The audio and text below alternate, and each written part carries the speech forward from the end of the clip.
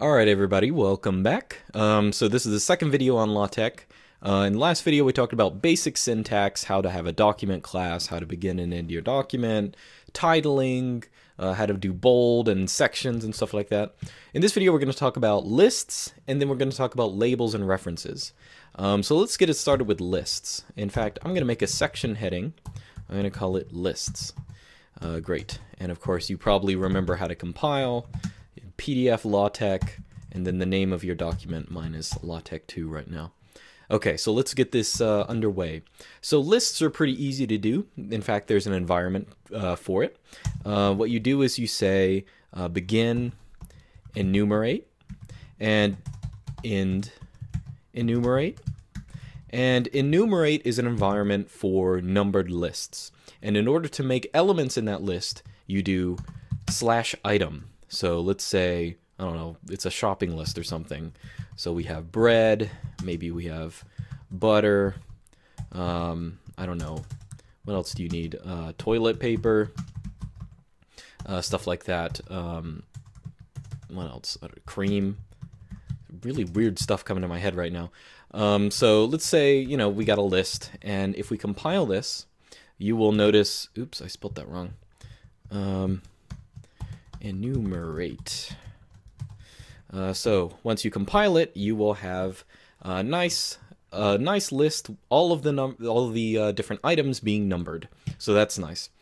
So let's say you want a non-ordered list. So an unordered list.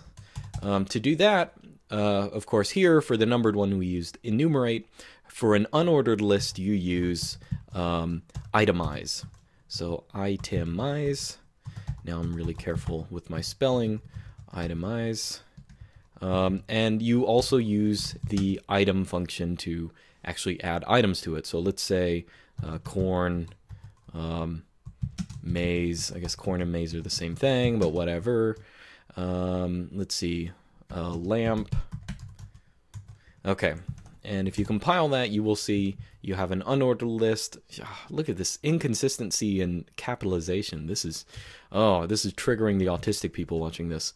But yeah, so we have our lists nice and simple. And of course, as you would expect, if we go back here to our numbered list and add something in, let's say, I don't know, mugs, then everything will be automatically reordered for us. So that's very nice. So that's how to do lists. And you can make like sub-lists in some situations. So let's say under corn, we want, you know, to have another itemize and end itemize. And then we can have sub-items here. So here's like, I don't know, red corn, black corn. I don't know if corn comes in these colors, but whatever. And compile that. And you will have sub-entries here. So you can do that as well to sort of, you can do this in the numbered list as well. I think you'll get like A or B or something like that. But that's the logic of lists. So it's very simple syntax. Okay, so those are lists. Let's go on to labels and references. Now, labels and references are sort of the magical part of LaTeX. And here's the sort of, let me go ahead and, I can't really talk while I'm writing. This makes it very hard for me to do screencasts, but, you know, psychologically trying, but I can do it. Okay, so what are labels and references? So here's the thing. Let me tell you about an editing problem you're going to have to deal with a lot. Let's say you write, I don't know, a master's thesis, and some of the stuff you write in your thesis, you might, you know, write for a term paper later on. You might elaborate on it. You might try and publish parts of it. You might turn it into a dissertation. So you're going to be taking parts of documents and putting it in new documents. You're going to be, you know, this is the kind of thing that you have to do in editing a whole lot. So you're going to be taking parts of documents and putting them elsewhere, and normally numbering is a huge problem. But of course, as you've sort of already learned, LaTeX automatically renumbers everything if you move them around. But what about when you refer to specific items in the text? So here's an example. Let's add another section up here. We'll say, introduction, and I'll go ahead and compile that. Okay, so introduction is section 1, lists is section 2. Okay, So let's say in our introduction, we're going to talk about the other sections. So So in section 2, I will talk about lists. Nice and simple. We'll compile that. Great, that looks fine. But let's say you have to do some editing. Let's say you have to reorder some stuff. So let's say you now want to put the labels section up here right after the introduction. So now it's reordered. Well, if you compile that, now labels is number 2 and lists is 3. But this, when you're referring to the list section, that's 2. That's annoying. How do we fix this? Well, LaTeX has a very nice way with labels and references. And how you do that is, let's go to your list section because we want to refer to, the list section. What we do is we call the label command, and it's best to do it in sometimes in the actual section heading or some place where it's not going to be ambiguous of what you're talking about. And what you do is you can label list. Well, let's say will just name it list. Now this is just an abstract label. It's never going to show up in your document. But when we use the reference command, now we can go back to 2, and we'll replace that with this function ref. And ref takes an argument, and we'll put list in this as its argument. Now, ref is going to be looking for what is defined as list, and ref is going to return the number of that whatever it is. So if we recompile it, you'll see first off, this is turned into question marks. What is that about? Well, you have to recompile it twice. There are different reasons for that. If you have an automatically compiling setup, it might do this for you. But once you compile it again, you'll notice, look, now lists is section 3, and this is referring to section 3. Now, of course, 3 is not written here, but it already has the right order.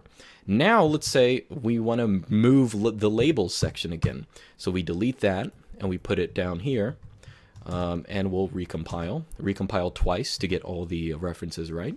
And you'll notice that this has now changed back to section 2 because now it's referring to the list, this thing that's labeled lists, and it is the second portion. So that's exactly what we want to have. Now, why this is so good is when you write a document and you use label and reference to refer to the different sections or examples or stuff like that, that makes it so your document is extremely robust. You can do enormous amount of editing. In fact, you can even copy and paste the whole thing and put it in someone else's. Let's say you're compiling articles or something, and you put them all together, and all of the numbering, even if the numbering all changes, everything will be fine. They'll all refer to exactly what you want them to refer to. Now, you can also, the reason I brought up lists here is that in the enumerate command, in the enumerate environment, we have numbers here as well. And we can actually label these things as well. So let's label toilet paper. We'll label it toil or something like that.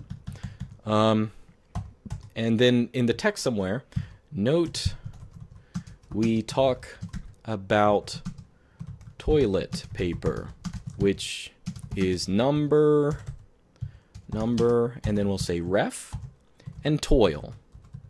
And then that will automatically refer to the label down here. So we'll recompile it twice, and you'll see that toilet paper is 4, and this number is 4.